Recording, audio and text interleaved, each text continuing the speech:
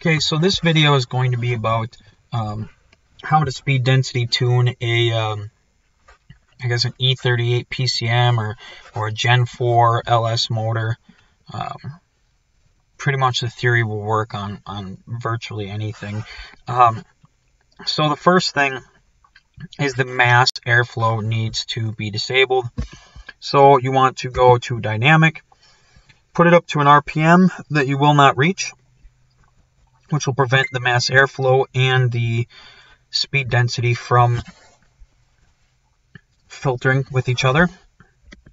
Okay, you're going to want to go to fuel, turn power enrichment completely off by putting it to an RPM you can't reach.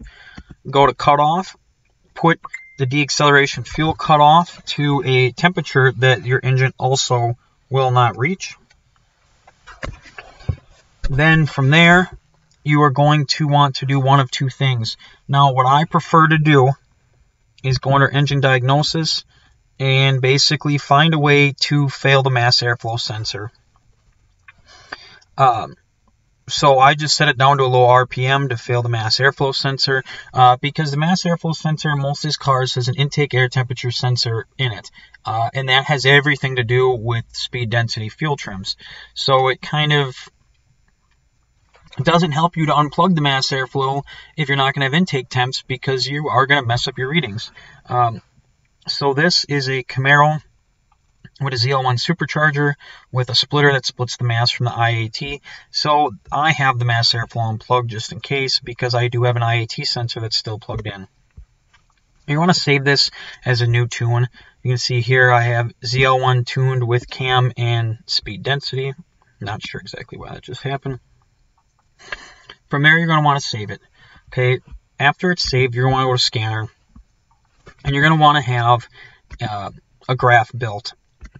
I built one for long-term fuel trims and short-term fuel trims. Okay, so this information here, you're going to have RPM, manifold pressure. This information here, you're going to find in the tune.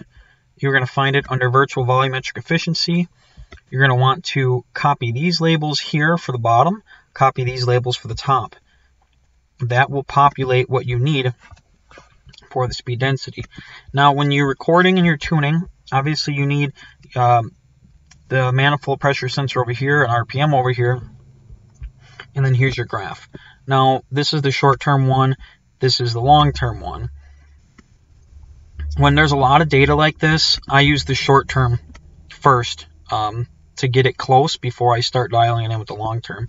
So basically, you want to drive around, you want to get some idle in, and basically all the way up to 4,000 RPMs. Once you try not to go over 4,000 RPMs and try not to go over 50% throttle. You're going to want to populate as much data into this as possible. Once you have this data in here, you want to go to copy. You're going to want to, personally, I believe you're going to want to have an Excel spreadsheet. Let me find it real quick.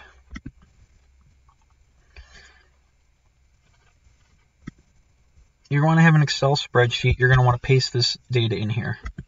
Once this data is pasted in here, find the bottom corner and whatever the last number was. So, to be honest, there's not a lot of information here. So let's just go with this bottom corner, put a 1. From there, you're going to want to fill all this information up with 1s and then ramp it up to whatever this number is. And then you're going to want to do the same over here.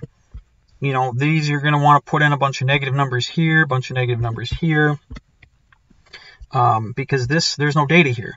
Then you're going to want to recopy everything. You're going to want to copy. You're going to go to back to your editor. You want to right click. You want to hit paste special, multiply by half. Once the data has changed, you hit calculate coefficients. We're not going to do that on there because I haven't checked this tune yet.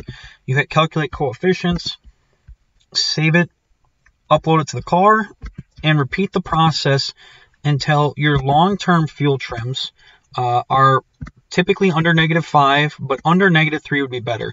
Now, you don't want to be positive. You'd always want to be a little bit on the rich side, so -1 to -3. Once you do all this, and you're happy with where it's at, it's up to you whether you want to turn the mass airflow back on or not.